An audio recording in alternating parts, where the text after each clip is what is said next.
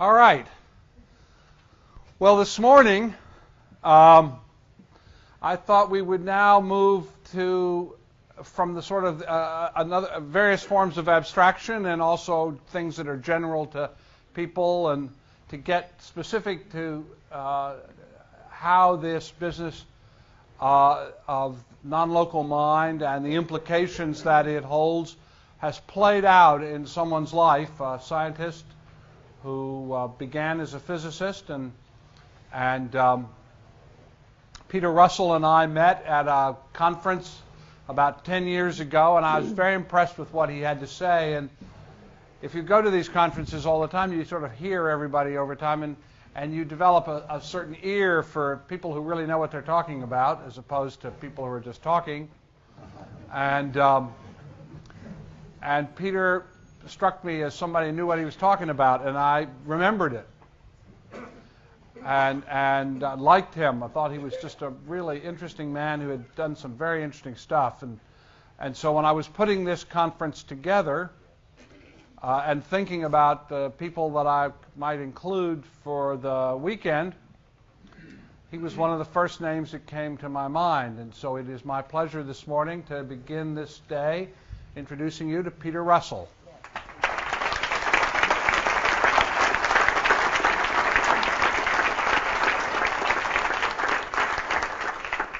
Thank you, Stephen. God. Makes me feel honored. Thank you. So, what I'm going to do today is something rather different for me. Well, it will start off similar, but I want to really explore some ideas that I've been playing around with the last 6 months or so, which are really exciting for me, which I've never really talked about in public before. So this is the first time, maybe the last time too.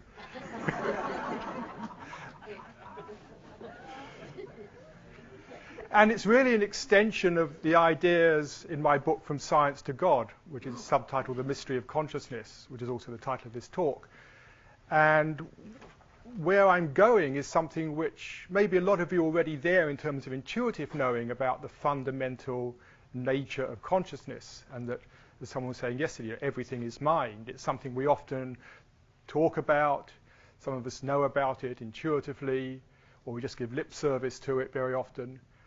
But what I've been working on is how that actually begins to fall out from modern physics and from also philosophy and other ideas, but to actually see that we can actually make an argument for that in a very much in a Western sense. We don't have to rely upon our intuitions or whatever to convince people. We can actually produce an argument that shows that the fundamental nature of reality is actually consciousness.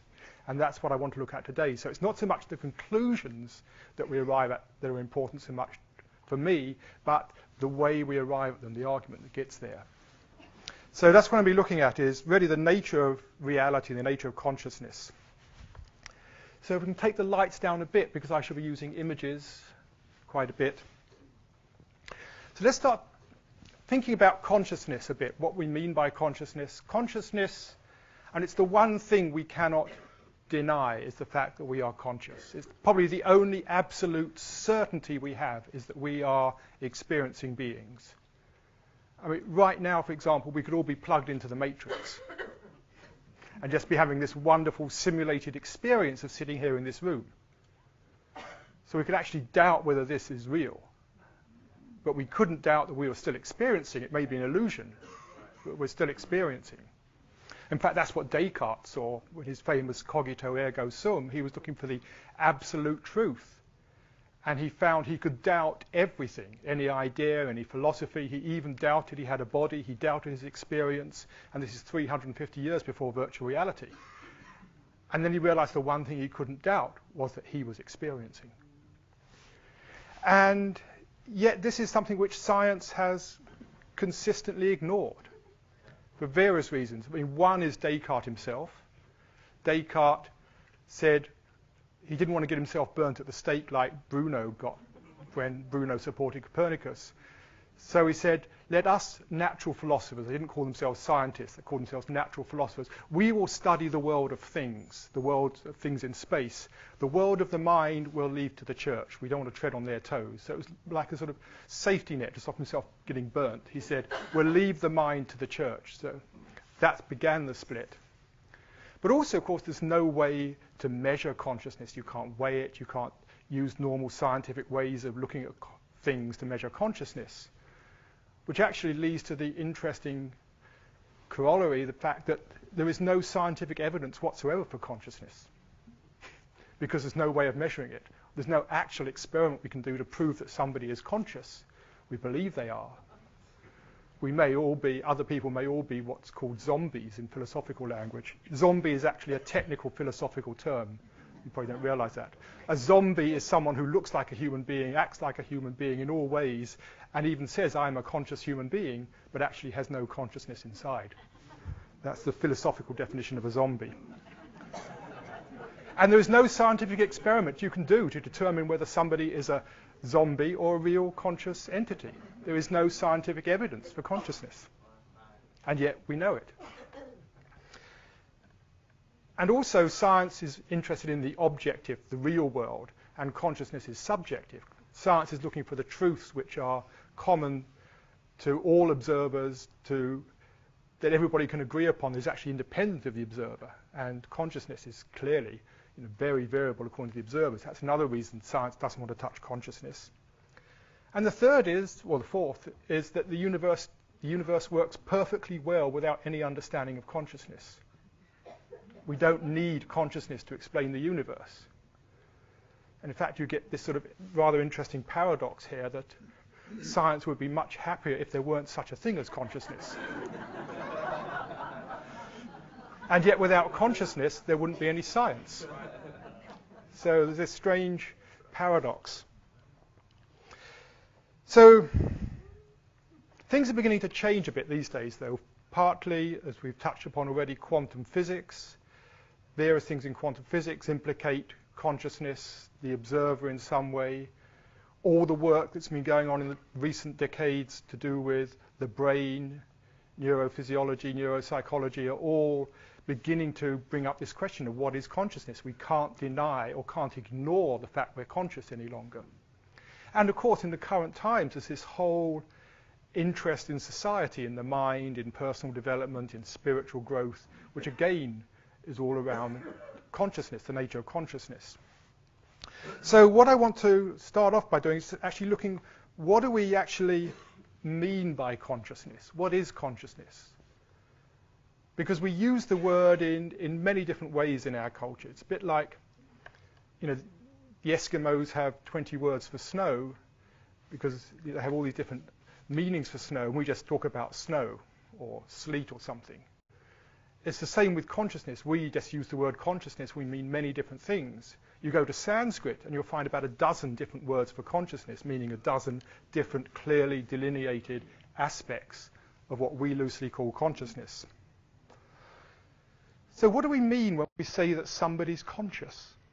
Just look at some of the different meanings. The first obvious one is somebody who's awake is conscious. We say somebody who's asleep is not conscious. But we dream when we're asleep. We have experiences. Dreams happen in consciousness. So what we really mean when we say a person isn't conscious asleep, we mean they're not conscious of the exterior world, usually, but they're still conscious of their interior world. So there's still consciousness. Or sometimes we talk about conscious, I wasn't conscious of what I was doing, I wasn't paying attention.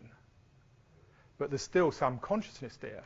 An experience many of you, I'm sure, have had many times is driving down a familiar road, perhaps driving home at night, and you suddenly realize you weren't conscious of the last 2 miles. And yet clearly you were conscious, because if you weren't conscious at all, you'd been driving into trees and trucks and you wouldn't be there. You were conscious, but what we probably mean there is much of my attention was on what I'm going to do when I get home, or what that awful thing that happened to me earlier in the day was, or what I'm planning for my vacation. It's like your consciousness is taken up with other stuff, so just minimal consciousness is on the road, but enough to get you through. Another use today is spirituality. We talk about a conscious person. Oh, that's a really conscious person. That person's really unconscious. The leaders of our countries are really not very conscious people. All countries, probably. They're just as they're conscious. Talk about a more conscious person. What we really mean is the more spiritual person is conscious of certain things, maybe certain levels of reality. The person we call, quote, unconscious is maybe just more conscious about their bank accounts or whatever. But it's just conscious in different ways. And then there's the one which scientists often come up with, is that human beings are conscious and other creatures aren't conscious. I'm sure you've heard that many times. You can read it all over the place. Human beings are the only conscious creature on this planet. Now, to me, you look at a dog. I love dogs. One of my favorite creatures, dogs and dolphins, and actually most mammals, but dogs in particular. A dog seems to dream when it's asleep. We see it twitching its legs, its nose quivering. We imagine it's chasing an imaginary cat or something, or whatever. Although if you think about it, when we chase something, there's that we can hardly move our arms and legs in dreams. Perhaps the dog's having the same thing. It's trying to chase this cat, but it's like, oh. The very fact we give dogs anesthetics when we operate on them, I find interesting. If we didn't believe they were conscious, why would we bother to make them unconscious? If you think about it.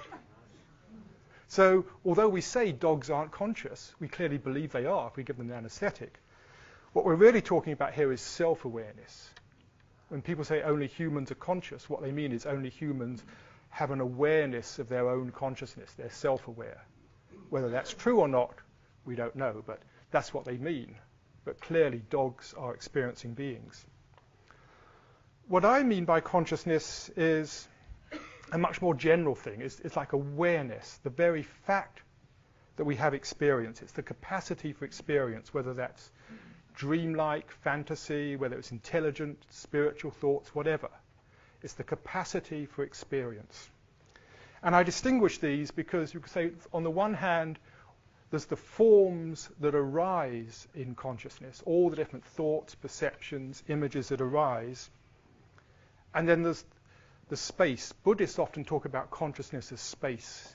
It's the space within which all experience arises. And an analogy that's often used for this is like the light in a projector. The light inside every projector, whether it's this projector here, film projector, slide projector, in the center of the projector is white light, undifferentiated light, light of all colors, which then shines through a slide onto a screen, and we get an image on the screen. And then we get caught up in the image. If it's a movie, we get caught up in the story. We start thinking it's real. We start sweating or laughing or whatever it is. We get totally immersed in what's happening on the screen, and we forget it's all just light. Light that's been filtered by whatever's happening in the projector to take on a particular form. But the form is just sculpted light. That's all it basically is just sculpted light, which we see on the screen. And that light has the potential, that white light has the potential to become any image that you could think of, any movie you could possibly conceive of, made or unmade. That light could become anything. But we forget that. Unless we sometimes turn around and look at the projector, and then you see where the light's coming from. But most of the time we watch the screen and get lost in the images. The same, I think, is happening in consciousness. We have this ability for experience. And then that takes form. Various perceptions, whatever it is, feelings, thoughts, are the forms which arise in consciousness. And probably the forms correspond to what determines the forms is what goes on in the brain. So the brain would correspond to the film in the projector. But that doesn't mean to say the brain produces the consciousness. It may determine the shapes, the forms, the experiences that arise in consciousness. But to say the brain produces consciousness is a bit like saying the projector produces the light which shines through the film, or rather the film produces the light, whereas it's actually in the projector. And again, the same is true of consciousness in terms of its potential. You could say our consciousness has the potential to become every experience we ever have, or could ever have, or that any being could ever have, whether it's a human being or an extraterrestrial or a dog, whatever, every single experience that could ever be had is in consciousness as a potential. And I'd just like to make one thing clear, distinction of what I mean by mind, because we use it in different ways, again, in our culture. Mind, in which I will be using it, I call it mind with a big M, capital M, are all the things like, it's everything that happens in consciousness, our perceptions, our memory, our sensations, imagination, intuitions, feelings. These are all forms, appearances that arise in the mind. And then there's mind with a small m, which is things like our thinking, our reason, which we often talk about mind. When we talk about mind as opposed to feeling, mind as opposed to heart, we're talking about mind with a small m. But for me, heart, feeling, emotion, that's all part of the big mind, that realm of overall experience. And the question that comes, and this is the big thorny question for science, is why is there mind? Why does all this neurological processing that goes on, why is there awareness with it? Why doesn't it all just go on in the dark? This is I could say the $64,000 question. It's probably the $64 billion question. And this is the paradox. We all know we're conscious, and there's no way to explain it in science. It's easier to explain probably how the universe evolved from the Big Bang or whatever it was that set it off all the way through to the present day. That's easier to explain than why any of us ever has a single thought in our mind. Science prides itself on its predictive abilities. If you come up with a new theory in science, you always test it by seeing if it predicts the state of affairs correctly. But the one thing it doesn't predict is that any of us should ever have a single experience. This is what is currently called today the hard problem in science. Why are we conscious? Why do we have experience? Not so much how the brain affects consciousness. This has sometimes been called the easy problem of consciousness. David Chalmers, who was professor of philosophy at Arizona, he's actually just moved back to Australia, he said, the easy problems of consciousness are understanding what goes on in the brain when you have maybe a certain feeling or solve a certain mathematical problem, have a certain thought. We may one day understand that, which is like understanding what the film is like in the projector. We may one day understand what goes on in the brain when we have a certain experience. Those are the easy problems, relatively easy. Very hard problems, actually. We said the real hard problem is why any of that gives rise to experience. The way he put it was, how does something as immaterial as consciousness ever arise from something as unconscious as matter? We assume that matter is unconscious, and therefore our brain cells are unconscious, and all the chemical, electrical activity that goes on is unconscious. How the hell does consciousness come out of it? That's what's often called the hard problem of consciousness. I actually don't think it's a hard problem at all. I think it's an impossible problem. It's actually we're asking the wrong question. And the reason is we're stuck in the wrong paradigm. And just very briefly, just to recap on paradigms, paradigm is a word that's often, it's got misused a lot in recent times. You know, we talk about paradigms in diets and goodness knows what. The original idea of paradigm was put forward by Thomas Kuhn as the basic idea that underlies any area of science. So quantum theory is a paradigm in physics. So is relativity theory a paradigm. You could say the DNA model is a paradigm in molecular biology. It's a sort of the deep, unquestioned assumptions that we think are true. We think are absolutely true, and that science does all its work in. And what Kuhn showed was we think they're true, but they change with time. And when they change, there's a big resistance. Scientists don't like changing their minds. We'll change jobs, we'll change partners, we change where we live, but changing our minds, that's much, much harder. And so when this happens, when a new paradigm comes in, there's a huge struggle that goes on. And the classic case, which I just want to go over briefly because it's relevant to consciousness, is what happened 500 years ago with the Copernican revolution. And before that, the old worldview was the Earth was the center of the universe, and everything went round the Earth, and in perfect circles, because Plato said there's the Earth and there's the heavens. The heavens are perfect. Perfect motion is circular motion. Therefore, everything in the heavens has to move on a circle, which was true of all the stars, but the sun, moon, and the 5 visible planets didn't move in perfect circles. And so there was this question of why they were moving against the stars. And what the medieval astronomers did was come up with these ideas, sticking to circles. They had, maybe there were circles rolling around circles. And if you had a circle rolling around a circle carrying a planet, then sometimes it would go faster when it was at the top of the circle, and then it goes slow at the bottom, even go backwards. And they started playing with these things called epicycles. And that got a bit better, but it wasn't quite accurate enough, so they put more circles rolling around the circles, and they started shifting the axes around, and they started getting things like this to try and explain it. And it got more and more cumbersome until along came Copernicus, who said 2 things. The first he said was the Earth spins, which everybody thought was absolutely stupid, because it's absolutely obvious that the Earth is still, right? I mean, nothing's flying around this room. They argue, they said, quite logically at the time, if the Earth is spinning, all the oceans would slop up on one side. A bowl of water would all slop up on one side. It doesn't, it's flat. Therefore, the Earth is not moving. Don't be stupid. The second thing he said, which would have got him into a lot of trouble, except he didn't really say it till just before he died. He was a churchman. He was actually quite cautious about the Vatican.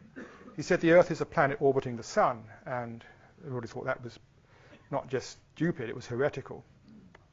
And then we know the story. Along came Galileo about 60 years later and looked through his telescope and found evidence for it, and the bishop said, don't be silly, we're not even going to look down your telescope.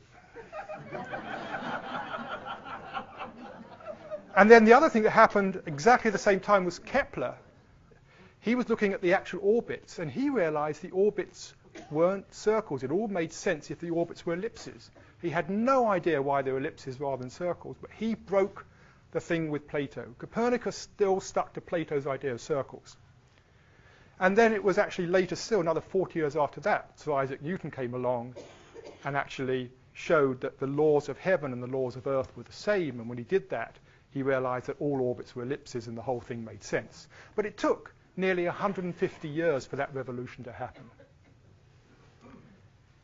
And so what Kuhn showed was there's a number of phases we go through. First, the existing paradigm encounters an anomaly. An anomaly is an inexplicable observation, something you can't deny but can't explain. And the planets were the anomaly there. In fact, the word planet means to wander in Greek. Planeta is wander.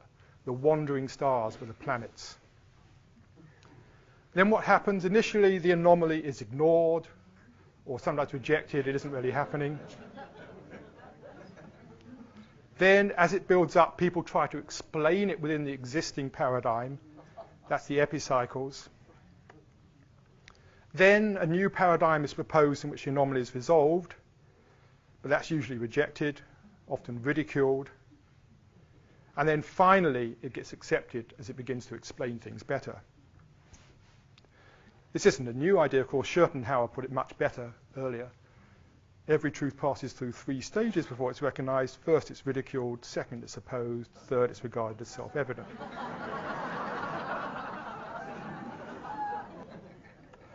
Max Planck, talking about the same thing, said, a new scientific idea, truth, does not triumph by convincing its opponents and making them see the light, but rather because its opponents eventually die.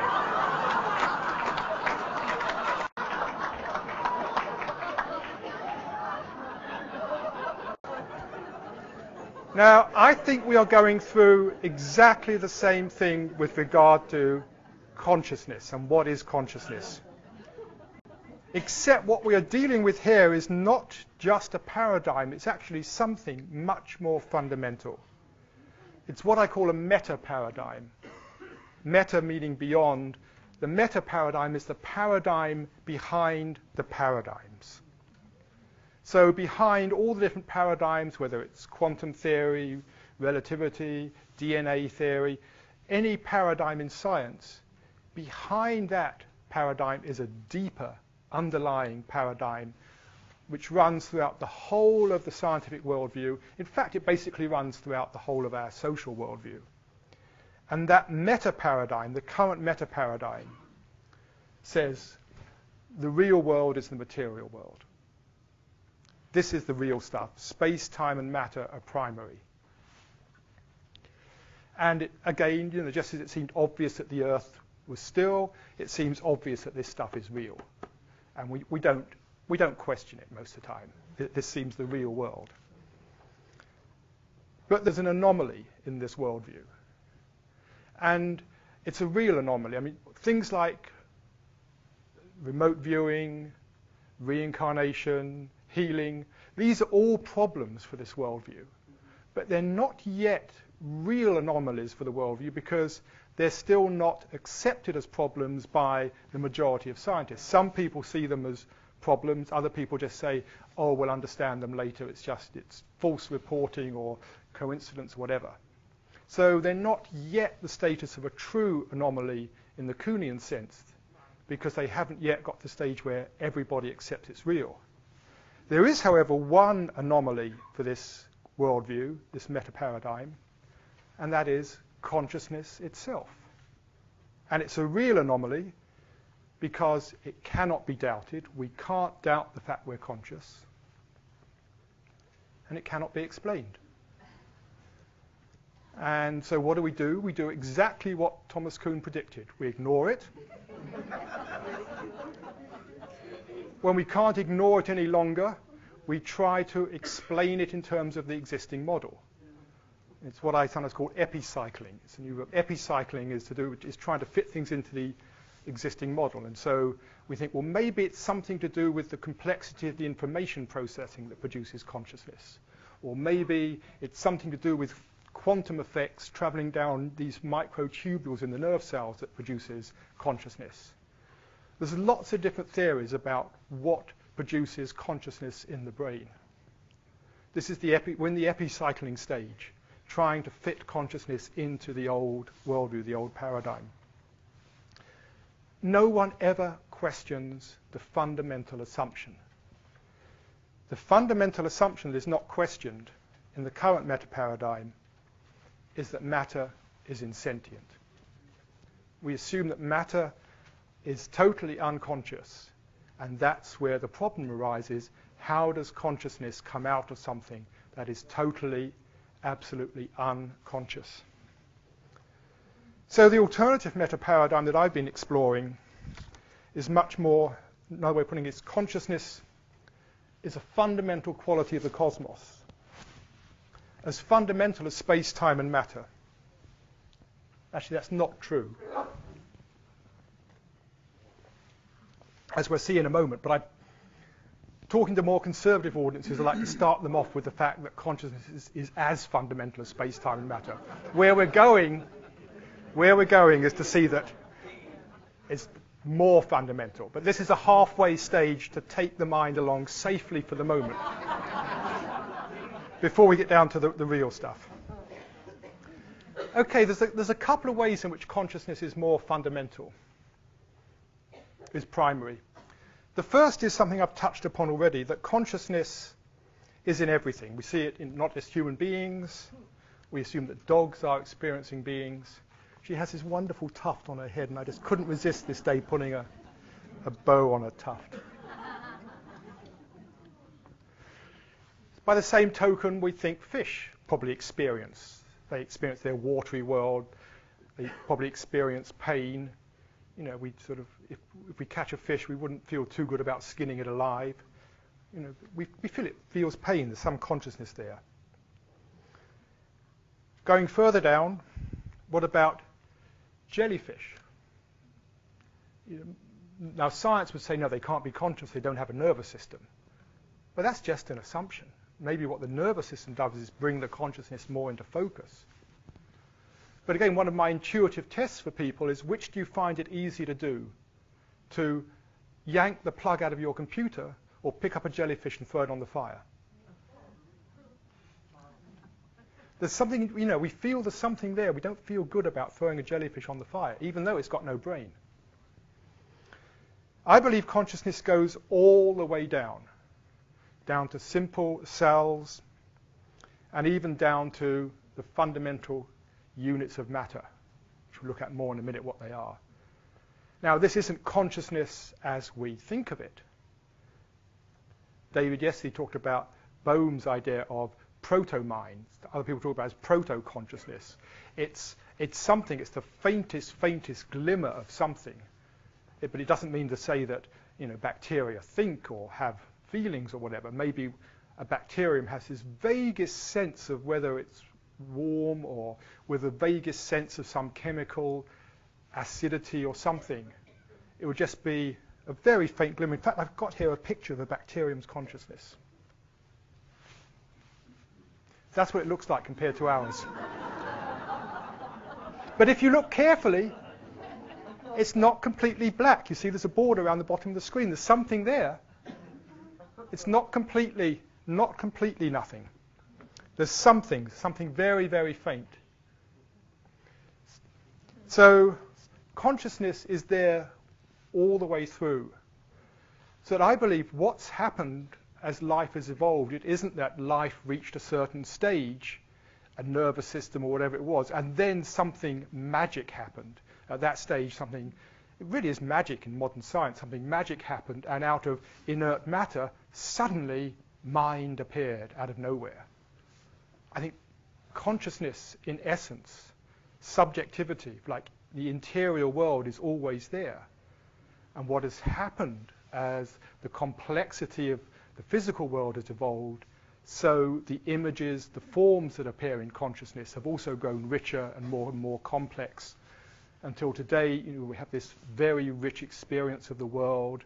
We have thoughts, we have feelings, and with human beings also we are aware that we are conscious, we are self-aware. We have this sense of I-ness.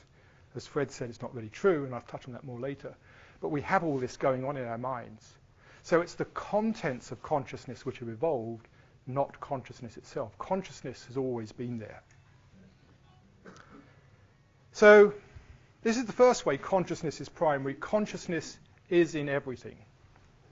And the second bit is the opposite is also true. Everything is in consciousness.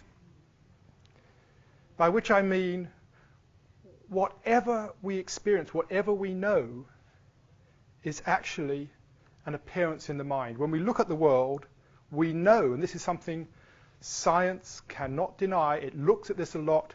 The neurosciences explore this in great depth. In fact, it was really the beginning of psychology 150 years ago. Experimental psychology was looking at how the image in the mind relates to the world out there. We assume that's what happens. We know it's what happens. When you're looking at this world now, looking at the screen, looking at the room, we know what is going on is that light comes in through the eyes, hits the back of the retina, triggers electrochemical impulses which travel down nerve fibers to the back of the brain, where the brain very cleverly, in about 1/10 of a second, puts it all together and says, this is what it looks like out there. The brain creates its own image of what is going on out there, and very cleverly ties that in with the sound it hears, the feeling of sitting in the seat, whatever else, and creates this wonderful three-dimensional hi-fi, surround sound, touchy-feely, virtual reality which we live in. But we're about 1/10 of a second behind reality the whole time. We're never quite in the now, try as we may. Well, we are in the now in a different sense. But so, again, this is something science cannot deny, but it never explores the implications of this. Everything we know is an experience in the mind. That's all we ever know. It's the forms which consciousness takes on. So you could say experience is an informing of consciousness. And I like to think another meaning of information is the process that happens in the mind. Information is the formation of form, is the creation of form in the mind, the process of form arising in the mind. And this, again, I think is something which many of the mystics, teachers have seen. I remember the Maharishi used to say something I didn't understand at the time, was knowledge is structured in consciousness. I mean, that everything we know is actually structured in consciousness. The stuff of our experience is, some people call it mind stuff. It's one of the words for consciousness in Sanskrit, chitta. Chitta is the stuff, the mind stuff, which gives rise to all these different experiences. And this was something that was realized 200 years ago by Immanuel Kant, who said there were two parts. There's the noumenon, what he called the noumenon, which literally means that which is perceived. We could call it the outside world, the thing in itself. And then there's phenomenon, which literally means that which appears. And that's the representation in the mind, the forms in the mind. And what he realized was that we never know the thing in itself. All we ever know are the forms which appear in the mind. This was the basis of his philosophy, and it started off a whole string of philosophy in Europe at the time, and debate and stuff. But the two are different. I think Eastern philosophy gets at the same sort of thing when it talks about Maya. Maya is often translated as illusion. A better translation, I think, is delusion. We delude ourselves when we think the appearance in the mind is the thing in itself. This is the delusion. And what science tries to do is to work out what the thing in itself is like. So a lot of physics is trying to work out what is the noumenon, what is the thing in itself really like. And it turns out it's nothing like we think, nothing like we experience. I mean, a good example is now, you're seeing blue on the screen, bluey green. There's no blue there in reality. There's light reflected from the screen. That light has a certain frequency or a certain wavelength, which triggers certain receptors, but they aren't blue receptors. The electrons that go to the back of the brain aren't blue electrons. The blueness is purely a quality that arises in the mind, in experience. The same with sound, music. As air vibrations, the music is an appearance in the mind. So what we start realizing is the world out there is actually nothing like our experience of it. And the fundamental mistake, I think, that we make the whole time is we literally mistake our experience to be a representation, an accurate representation of the world, rather than realizing it's just our experience. The world itself is nothing like our experience. And this is what physics is beginning to realize. So we think we're seeing the world out there accurately. We've no idea what's actually there. There's something there which we perceive, which gives rise to color and shape. But what it actually is, we don't really know. Whitehead saw this. He said the mind experiences qualities which are purely offspring of the mind alone. And the mistake is we take those qualities and think they exist out there. When we look at matter, we used to think that matter was a nice little solid particle. The Greeks thought an atom was this lump of matter, because that's what we have in the mind, that matter is solid. And then we realized that it was composed of lots of different particles clumped together, electrons, protons, neutrons. And then we began to realize that most of it was empty space. About 100 years ago, we realized it was more something like this. And in fact, if you made the nucleus of an atom the size of a golf ball, if you blew the nucleus up to the size of a golf ball, electrons would be like peas flying around about 300 feet away.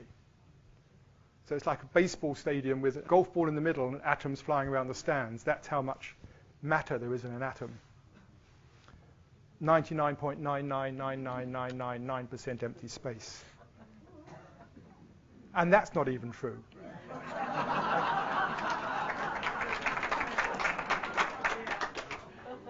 We now realize that even the electrons and protons don't actually exist. They're not particles. We call them particles. They're not actually particles. They're eigenvalues in a wave equation, which means absolutely nothing to you non-mathematicians and means very, very little to mathematicians. It really means it's the chances of observing something. There doesn't seem to be much there. As Hans-Peter Dürr said, whatever matter is, it's not made of matter. This is a physicist talking, remember. Matter as we know it exists only in the mind. So what can we say about the nature of the noumenon, about the nature of reality? It's not matter. What can we say about it? Well, if we come back to this, if I'm looking at any of you, I don't know the truth of your body. It looks solid, it looks colored. I know that in the physical world, it isn't. There's something there. I don't know what it is. There's electromagnetic fields, whatever they are, other fields creating this form, which functions very nicely. The only thing I'm prepared to say with certainty is that I believe you are a thinking human being. Yeah. I believe you are experiencing. So I believe you have your own world in there. But there again, I have no idea what that is like even. I don't even know what goes on inside your mind. I assume there's a mind there. I assume you're not zombies who just laugh at the right things. The only thing I can say for certain about you is there is consciousness. Just as that's the only certain thing you can say about yourself. The only certainty is there is consciousness. Now, if consciousness goes all the way down, this is not just true of dogs and cats and fish and everything else. It goes right down to the fundamental level. There's consciousness at this level. Whatever is happening at the quantum level, we could say there's some sort of interiority, proto-mind, whatever you want to call it, proto-consciousness, some vaguest glimmer of an interior world there. And yet there seems to be nothing there. This is another assumption point in science. We assume that there is an objective reality. But all the indications are there may not be. So what if there weren't anything there?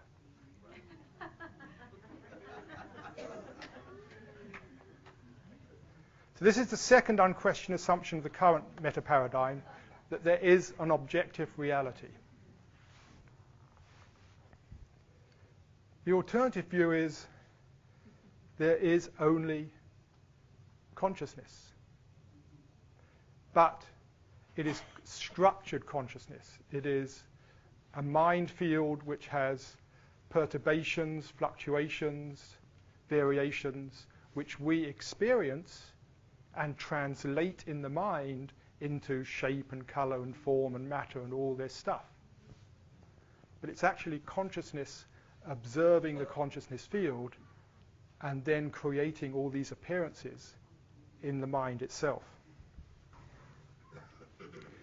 The alternative meta-paradigm is there is nothing but consciousness. The consciousness is more fundamental than space-time and matter. Space-time and matter exists, but at a more gross level of manifestation, which we'll look at it briefly. What I see is there is consciousness, but because it's differentiated, it starts appearing in like little knots of consciousness. This, I suspect, is what people talk about the vacuum state in physics, the zero-point field that underlies the whole of material creation, which gives rise to particles bubbling out of it. Or someone mentioned string theory yesterday. We don't know what the strings are made of. We talk a lot about the strings as being dimensions, knotted dimensions in space. Supposing the strings are actually strings of consciousness, then what we have is consciousness observing itself. So there is only consciousness. Variations in the consciousness field are perceived as an image in the mind. So the material world that we know of is the appearance in the mind. In the actual world out there, there is nothing there, no thing there. It's not nothing, but there's no thing. Thingness is something which the mind creates. The mind turns experience into things.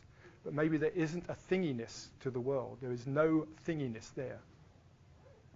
Tibetan Book of the Great Liberation said, matter derives from mind, not mind from matter. Now starts beginning to make more sense. So we know there is not matter. It also turns out there isn't space or time either. This was Einstein's realization with the special theory of relativity, which he realized the speed of light is absolute, the same for all observers, whatever their speed, which was a complete weird thing at the time. You know, if you're traveling down the road in a car at 40 miles an hour and somebody passes you at 60 miles an hour, they go past you 20 miles an hour faster, right? If light goes past you, light travels 186,000 miles an hour, you don't subtract the 40. It goes to 186 miles a second, it's much faster than that. You don't subtract the 40. Even if you're traveling at 9/10 the speed of light, it still goes past you at the speed of light, not 1/10. All observers measure the speed of light to be the same. The revolutionary thing that came out of that was that space and time are not constant, but vary with the speed of the observer. Space and time are not fixed. So, if a stationary observer observes a ray of light going by, and it goes 186,000 miles in 1 second. Somebody moving at 87% the speed of light, that's just the way the mathematics work out, would see half that amount of distance and half that amount of time. But the speed would still be the same. 93,000 miles in half a second is 186,000 miles a second. Someone moving at 99.5% the speed of light sees a tenth of that, 18,000 miles in a tenth of a second. Still the same speed. And what Einstein realized was there was something called the space-time continuum, out of which space and time both appear. The space-time continuum, he made clear, is not like space, it's not like time, it's not a mixture of the two. It's something we don't know. It's like Kant described, it's the noumenon. We can never actually know it. What we know is the space and time it gives rise to. But it never gives rise to the same amounts of space and time. Different observers see different amounts of space and time. So space and time vary. What he showed was there's something in space-time called the interval, which is like the equivalent of distance or seconds. The interval is actually the subtraction of the square of space and time. It's actually the square root of that. And that turns out to always be constant. So in space-time, there is a constant. The distance in space-time never changes, although what we experience as space and time changes. So this led to some more weird things about light. What happens if you actually travel at 100% the speed of light? If you look at the way things are going, you're right. Light experiences itself traveling no distance in no time. From light's point of view, light does not exist in space and time. As Fred was saying at the opening, the birth and death of a photon are the same moment. Light doesn't experience itself traveling through space and time. There is no non-locality for light. It is one phenomena in one moment. This is light's point of view. So the reason for this is that the space-time interval in the space-time continuum for light is always zero. Always zero. So from light's point of view, no space, no time, no mass. Light does not exist in the world of space, time, and matter. So what do we make of this thing called the constant speed? I put speed in quotes deliberately. What we observe as speed, I don't think is speed at all. When I observe a light beam traveling from the back of the room to my eye, in space-time, the beginning and end of that light beam are the same. Space-time is bent so that they are the same. In my frame of reference, I stretch out that zero interval into space and time. And I always stretch out 186,000 miles of space for every second of time. And if I'm moving very fast, I stretch out that much. Moving slower, that much. Really slow, I stretch out that much. So I don't think c is a speed at all. It's the constant ratio of manifestation of space and time. For every 186,000 miles of space that appears, 1 second of time appears. And again, Kant was onto this 200 years ago. He said space and time are the framework within which the mind is constrained to construct its experience of reality. He didn't see that space and time were part of the external world. They're part of the mind. And it was 100 years later that Einstein came along and showed that he was true. And I think if we ever give a name to this revolution in consciousness, just as we talk about the revolution in the view of the Earth as the Copernican revolution, because Copernican started it, I think this revolution in consciousness we should really call the Kantian revolution. And it's only 200 years. The Copernican revolution took 150 years. We're only 200 years into this revolution, and it's much, much more fundamental. So space and time don't exist. Matter doesn't exist. Energy we often think is fundamental. We all talk about energy as the universe is energy. Turns out it isn't. And this comes to the other great breakthrough of the 20th century, same year as Einstein's theory of relativity, and Einstein was involved in this, quantum theory, and again to do with light. Fascinating enough, it's problems with light that started off quantum theory. And what Max Planck showed was that light comes in discrete packets of energy. These are called photons. Before that, it was thought that light was smooth, continuous, and he showed it comes in packets, amounts. The word quanta actually means amount.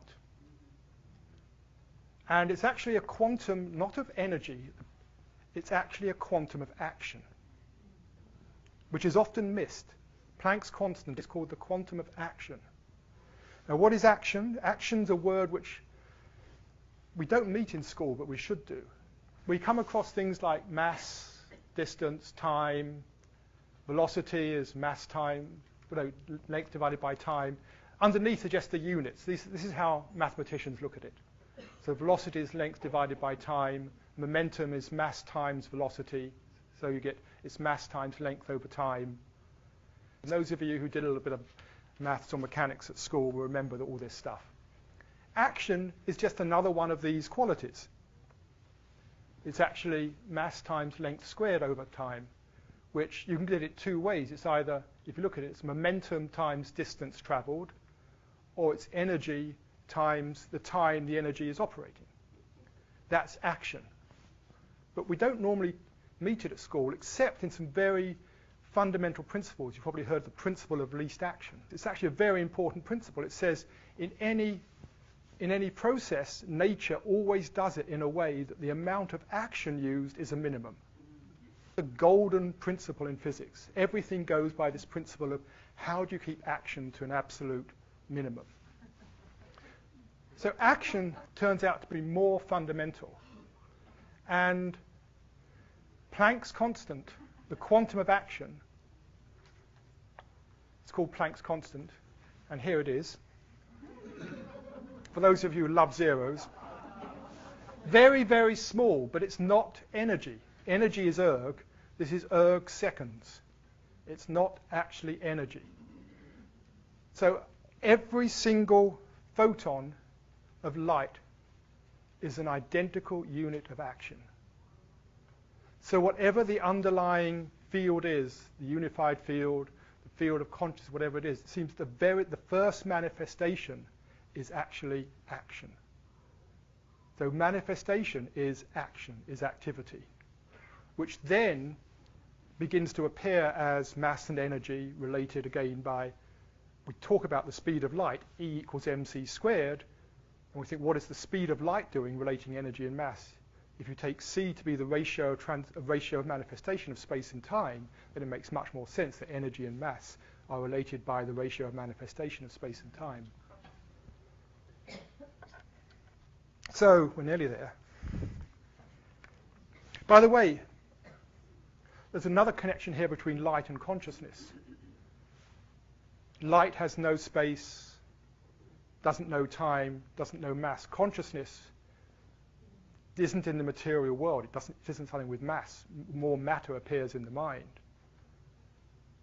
But also, if you look at the mystical experience, the experience of pure consciousness, when all those forms in the mind that stir the mind up, the Yoga Sutras, the first line of the Yoga Sutras, say yoga, that mystical state is the stilling of mind stuff, the stilling of all that whirling of chitta, of all those forms. When that stills down, you arrive at a state of consciousness in which time drops out.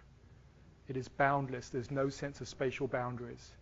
There's no matter. So pure consciousness that the mystics experience is just like light. So where we seem to be going with this, the normal view of what happens with light is something like that. A photon goes from the point of emission to the point of absorption. From light's point of view, space and time are so warped that the point of emission, the point of absorption are coincident. And the photon is an exchange of action between 2 points. It's an interaction between 2 points, which are, from its point of view, coincidence.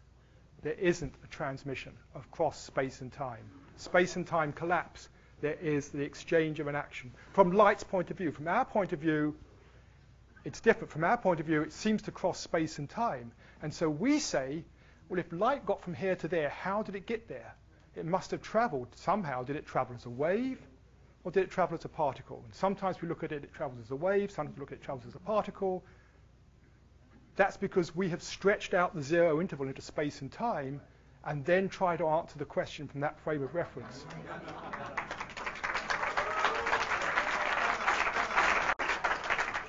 If you look at it from light's frame of reference, and I think the only real way to look at light is from light's own point of view, not from our material point of view, it doesn't need to be a wave or a particle because it doesn't go anywhere.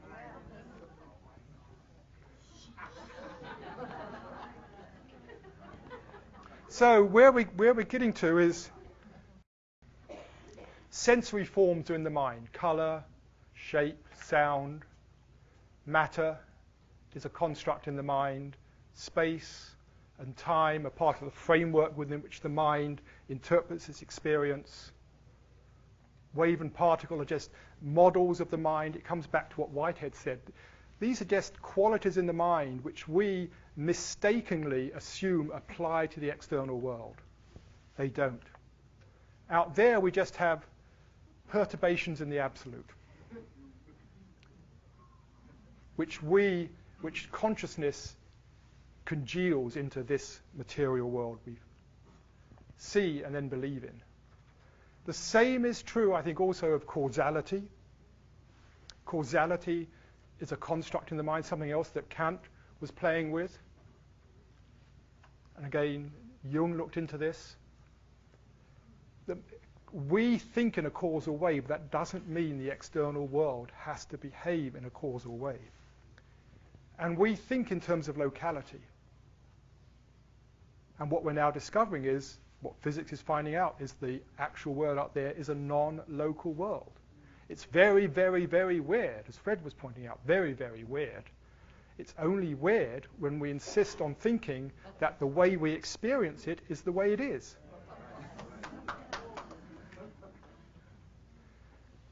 And in between the two, we have light. Light isn't part of the physical world, it seems. It isn't part of the world of space-time matter. It seems to be the first manifestation of the absolute, whether in the external world or within our minds, is light. Again, in the mystical experience, those deep levels of consciousness, light comes up a lot. People talk about light, the light of consciousness, the inner light, the divine light, seeing the light. So this turns the whole hard question inside out, as well as your minds. The hard question is not how does insentient matter ever give rise to experience? How does consciousness manifest into all these diverse forms? Consciousness is fundamental. You answer this question, however, not through theory or mathematics or science. You do it by experiment, but the experiment is in the mind. And this is what the mystics have done. And the conclusions of these experiments come out statements like this. Here's Muktananda: Earth, moon, stars, and sun revolve inside me. Which, to your average materialistic scientist is obviously a load of complete, absolute, I was going to say an English word, but I won't, rubbish. This is obviously the result of a mind deranged by too much meditation.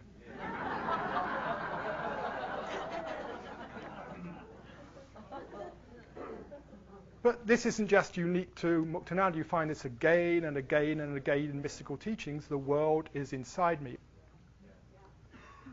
We have this experience of the world in our mind, and then we think we are in the middle of it. It's not. It's all within us. So what the mystic is doing is experiencing this happening. They are quietening the mind down, letting go of their attachment to the story. And so instead of watching the movie and thinking it's real, they're seeing, oh, that's interesting, that play of light. It's all just the light of the projector moving around on the screen. It's all just happening in the light. Which brings us back to the age-old question, which Fred touched upon. What do we mean by I? Who am I? What is the self? Because we use the word so much, we think we know what it means. The number of times we use it each day, you think we knew what it meant. Turns out we don't. I mean, you ask anybody to define the I, and it's like, well, I'm Peter Russell, that's just my name. Well, I'm British, that just happens to be my passport, where I was born. I'm male. I could be living in a female body. I might have different feelings, reactions, emotions, worldview, but that sense of I-ness would still be the same. We even say, I'm not the same person I was 20 years ago. Which is actually a very interesting statement when you think about it. I am not the same person I was 20 years ago. Who isn't? Implicit in that is I have always been the same, but my character, personality, worldview, choices, likes, dislikes may have changed. The things I surround myself with, identify with, have changed. But that sense of I-ness is the same sense of I-ness we had when we were 5 years old. What is this deep, deep sense of I-ness? This is what the mystics have explored, and even physicist Schrödinger looked into this, and he said, what is this I? He says, you will on close introspection, note introspection, not analysis, close introspection, looking into yourself, i.e. meditation, find that what you really mean by I is the ground stuff upon which all experiences and memories are collected.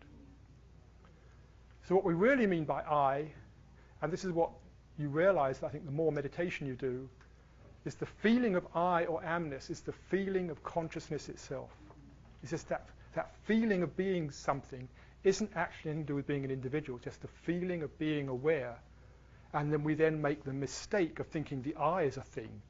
It's this reification again. We make experiences things, we have this feeling of I-ness, and we say, oh, it's a thing. What is it? But there's nothing there. Just like there's no matter there. So the truth is you are consciousness, period, nothing else.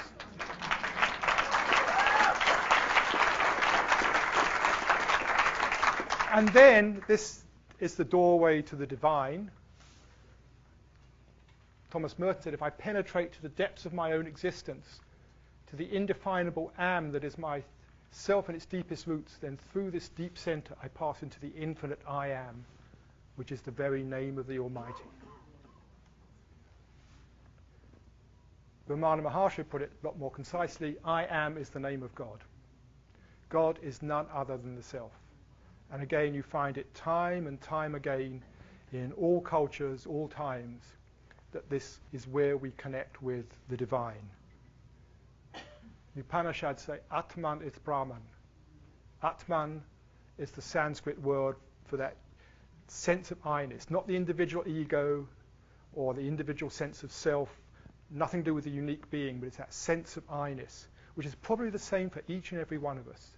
That sense of I-ness which I feel, that sense of being me, something, is exactly, I think, what each of you feel. Yes. The memories I have, my experiences, my wishes, all that stuff is very different. But that sense of I-ness which is there is exactly the same for each of us. And that's the Atman, that sense of I-ness, is Brahman, the source of everything. Brahman is the universal source. Translate that into English, and you get things like, I am God. Very, very dangerous statement to make. Because people misunderstand every single word in that sentence.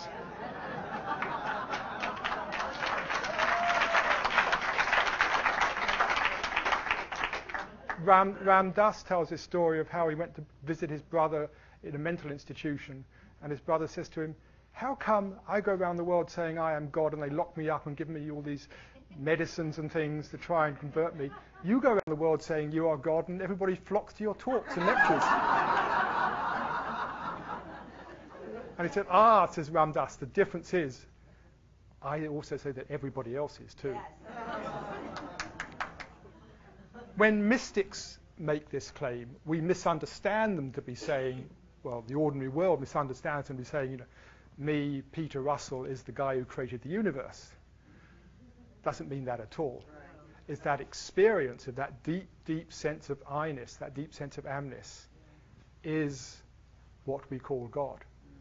And when you're in deep meditation, the qualities that start arising are the qualities we ascribe to God. God is peace. There's that deep peace in meditations, that the heart opens, that feeling one is love. You know you are love, but it's usually covered up by all the other stuff that's going on. God is light, the light of consciousness. In fact, if we say God is, even looking from a traditional point of view, God is the source of everything. Everything in the world, as I've been saying, is a manifestation of consciousness. God is consciousness. The way we know God is by knowing consciousness in its essence. And of course, just to finish, so this isn't new, one of my favorite quotes from 12th century Spanish mystic Ibn al-Arabi. God sleeps in the rock, dreams in the plant, stirs in the animal, and awakens in man. I would like to modify that and say begins to awaken in man, I think, and woman. The process we are engaged in at this time in the evolution of our culture is the full awakening of our consciousness, the full awakening to what it means to be conscious, the full awakening to our own inner divinity, and not, again, through an intellectual awakening. We can read all that stuff in books all over the place and go to talks on it. It's actually doing that work and awakening to that truth in oneself. Thank you. Thank you.